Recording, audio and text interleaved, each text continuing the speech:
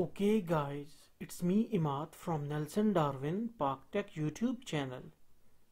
So in this video tutorial we will learn about how to make a MATLAB like plot within the Python. The compiler we are using is the pycharm compiler. So for it, first of all, we need to import certain modules and libraries. So our first module is import matlab.pyplot is, we can say, like VMLT. okay, so this is our first matplotlib. okay, it's not matplt-lib, it's matplotlib.pyplot. So what it is actually, it is a library just like the MATLAB. So, and as MLT means that MLT is an object through which we use to access this main library. You are not supposed to go into depth of this library, just you must have to remember that with this MLT we can access this library and can use some of its components and nothing more.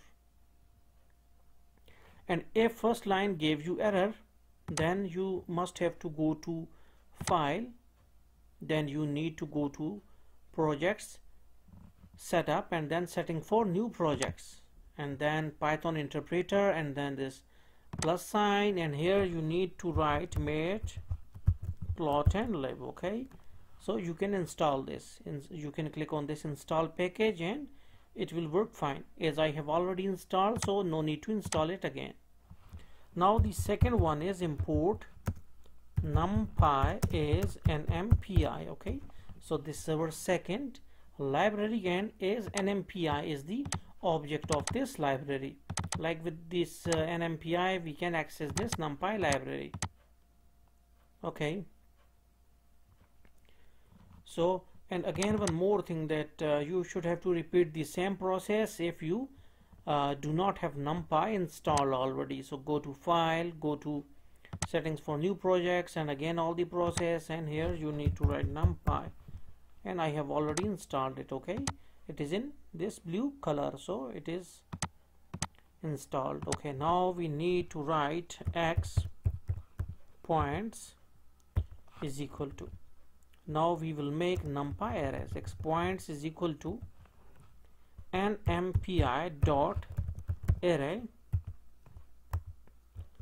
Okay, now what is this thing?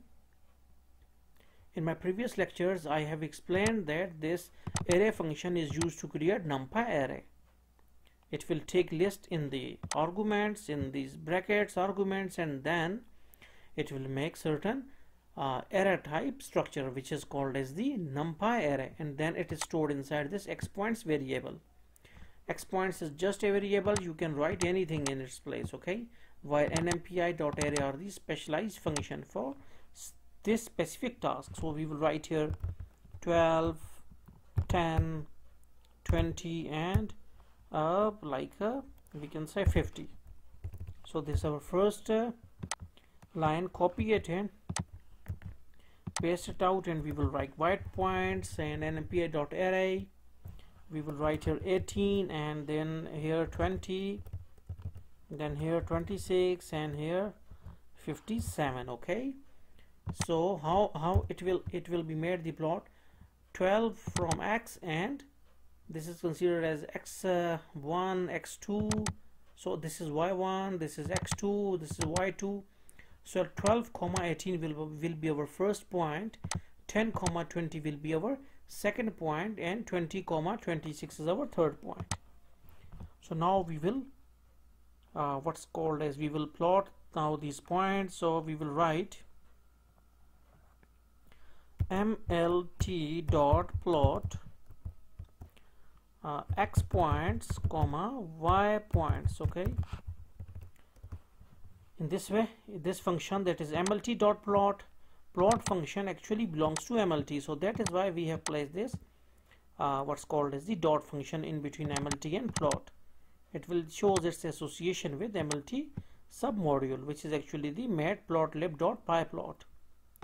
Now we will write mlt.show and it will draw a graph for us. Okay, so now I will run it out, and now you can see that we have our graph here. So in this way we can draw a graph for us, which is very easy. It is just like MATLAB. You can see that in MATLAB we used to have these type of graphs. So hopefully you got the concept regarding how to make a graph within the Python PyCharm compiler. So thanks for visiting our channel and don't forget to subscribe.